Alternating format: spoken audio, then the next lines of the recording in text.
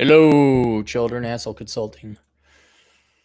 Live. Well, not live. Asshole Consulting. I don't know. I'm live now, wherever. Hey, Cappy, can you do a Clarey test on Freddie Mercury and Elton John? I'm tired of the hipster dipshit millennials droning on about how much they love their music only after the movies on them came out. It's funny, too, because a few years ago, these would have been the same people to call their music overrated and too mainstream. Now, Jim Moronson. You spelled it Moronson. It's Moronson is old news. Thanks, Noah. So yeah, let's take a look. I hate their style. I hate all 70s music. Guys, there's American music just took a shit. Basically starting in the mid 60s. Nothing good, nothing. Even the pop stuff of the 50s was bad, but the 70s was just shit. What about the Steve Miller? What about him? Oh, dude, but what about Kiss? Great entertainers, not musicians. Freddie Mercury, great singer. No doubt they're great. The music they made sucked. All sucked. Come on, man. Nope. No. All right, so let's go. What's up, Elton John? Then when they made the movie about Elton John, Rocket Man. Oh yeah, I'm gonna go see that. No offense to Elton John. He's like a professional athlete. Oh man, look at him go. All right, he can play the piano. Had a funny cameo appearance in The Kingsman too. I have nothing against Elton John. It's all his dipshit fans. Just like, oh, the dude, bro, throw the ball real good. I wear his jersey. Fuck my wife. Sir Elton Hercules John. Oh. Born Reginald Kenneth Dwight. English singer, songwriter, pianist, and composer, collaborating with lyricist Bernie Taupin since 1967 on more than 30 albums, sold 300 million records. Best music, be it doobie booby doo. I think we know who he is. All right, early life. Was born Reginald in Pioneer, Middlesex, the eldest child of Stanley Dwight and the only child of Sheila Eileen, and was raised in a council house in Pioneer by his maternal grandparents. Oh, so that doesn't sound good. What's a council house? Council is a form of British public housing built by local authorities. Oh, okay. All right. Yeah, so he didn't come from wealth. He was raised by his maternal grandparents.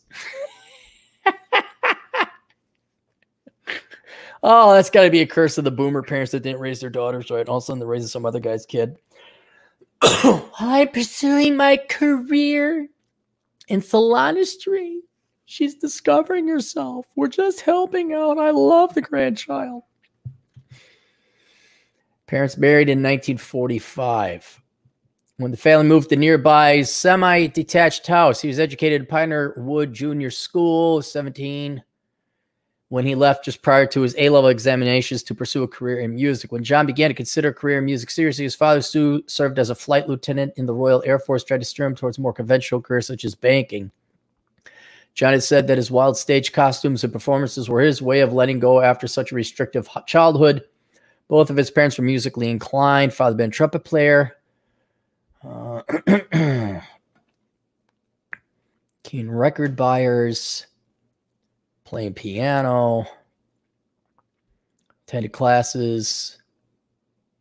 Okay, here we go. At age 11, you won a junior scholarship. Okay. 5 years he attended the academy. So he's still a teenager. I'm just seeing if he went to school anywhere for something stupid. I don't think he did. Career, pub pianist. Debut, Yellow Brick Road. Chile! Is that his song? Yep.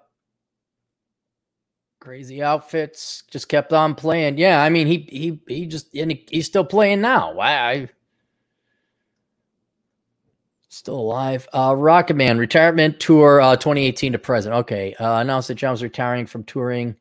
Mark a 3-year farewell tour. So he's retiring from touring. I don't think this guy's ever going to stop playing. What else would you do? Wins awards. Personal life. I think we all know he's gay. What, did he play football? Oh, he supported. Oh, he bought a football team. Never mind. Never mind. All right. So he came from. He was Poe. He didn't go to a stupid school. He didn't major in something stupid. He's worked his entire life. Yeah, he gets a perfect score on the Clarey test. Would I like to have a beer with him? Hell yeah. Should he run for office? Sure. I don't see why not. Again, I don't know if I'd vote for him, and you might be surprised. I know, here's a shock for you closed-minded leftists. Just because he's gay don't mean he's going to vote Democrat or Labour over in the United Kingdom. That, not Janis Joplin, what's way off. The gal who's famous because he's a guy won the gold medal decathlon, most famous transvestite or transsexual out there. Oh, why can't I remember his name? Caitlyn Jenner, Bruce Jenner. There. Okay, that guy, gal, whatever. He's Republican. You think Elton John hasn't paid a lot in taxes? You think he hasn't had it? Like, what? How much? So yeah, he may shock you. All right, and then the other one is Freddie Mercury.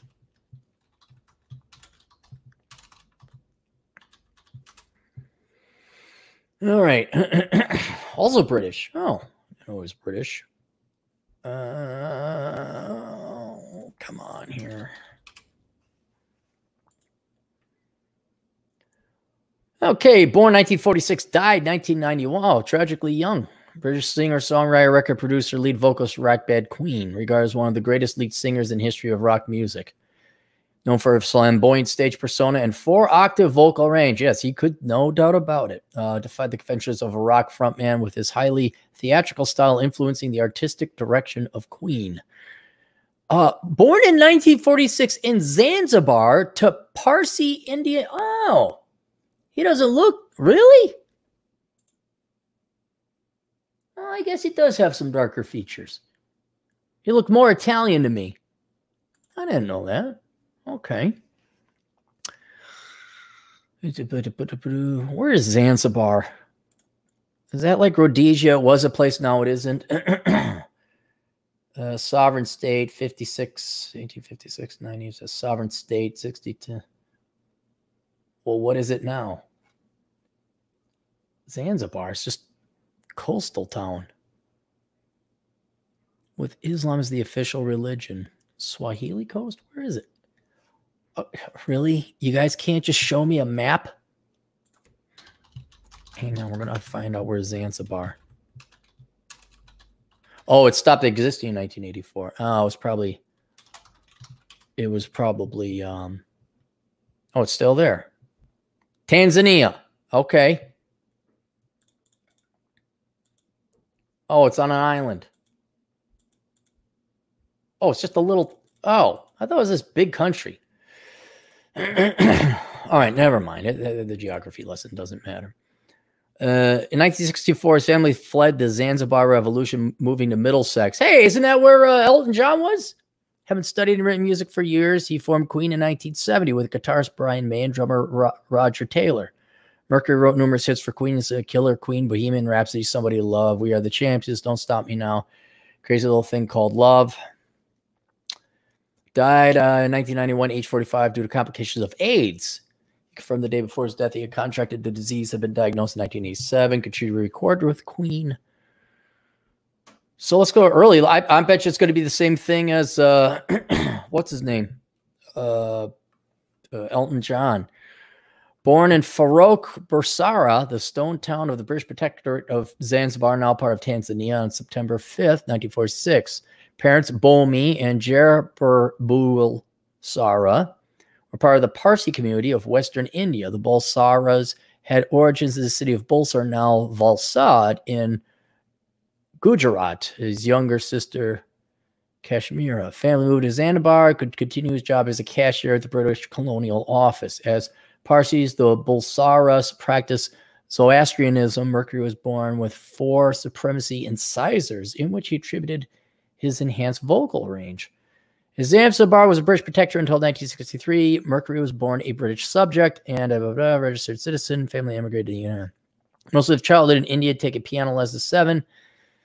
At the age of study St. Peter's boarding school for boys in Panganchi near Bombay. At the age of 12, he formed a school band, the Hectics, and covered rock and roll artists such as Clifford Rich and Little Richard.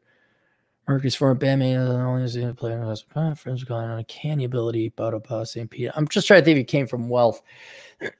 Probably not, because if his dad was a cashier, you know, he had a government office. I guess they were okay, but he didn't come from wealth. Revolution against the Sultan of Zanzibar and his mainly Arab government, in which thousands of ethnic Arabs and Indians were killed. Moved to England, relocated. After first studying art at the Isleworth Polytechnic in West London, got a degree in graphic art and design. Later used to design heraldic arms for his band Queen. I'm giving him half a point. I know we kind of grandfather in the older people, but he wasn't that old. I mean, he's a boomer, and he went into art. Like, if he went into law or business, then I'd forgive him. But he went into art, so no. He gets half a point. At least he didn't go into political science. He was going to go change the world or teach. After graduation, joined a series of bands and sold secondhand clothes at Kensington Market. Okay, real honest work. Also had a job as a baggage handler at Heathrow Airport. All right, his dad's connections aren't getting him anywhere because dad didn't have no connections. Quite shy, but band failed to take off. John Sour Milk Sea, 70 or he's dealing with failures. Bands are breaking up. 1971.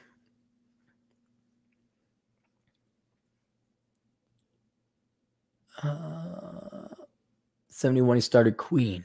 Sugar for his first album, designing a band like Queen Crest, Zodiac Signs, Duty B, Ba-da-ba.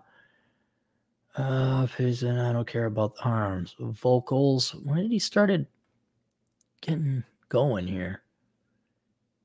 See, now you can all learn for. I keep.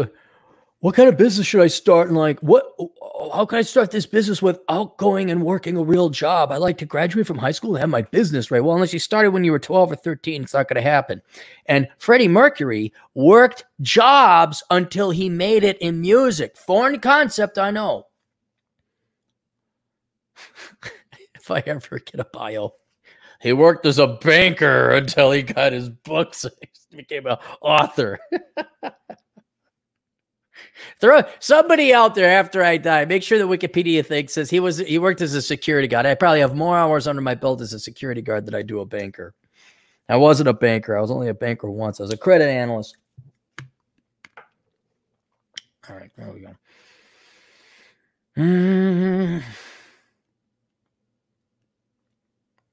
Oh, he performed in Live Aid 1985. Guy, remember that? That's where all those musicians came together and they cured African poverty. Yeah, that happened in 1985. We never had to worry about Africa again. Instrumentalists, all this very interesting things. And he worked till he was dead. So yeah, kind of some parallels there with Elton John. So yeah, it gets a half a score, half a point. Would I want to have a beer with him? Yes, at a distance. Just at a distance. Pre-87 or post-87? And then should he run for office? Yeah, he could. He has hustle. He has work. Every right to run for office. Would probably make a better politician than most of the P in Parliament, where the Labour Party talks about Labour. And again, like Elton John, don't be surprised if Freddie Mercury would have happened to vote Tory, conservative. What's the other one? The political party that's spelled phonetically like it should be, without an unnecessary U at the end. Why don't you guys go get some programmies? All right. So there you go. Any super chats? None. Boom. We're done. See you guys later. Toodles.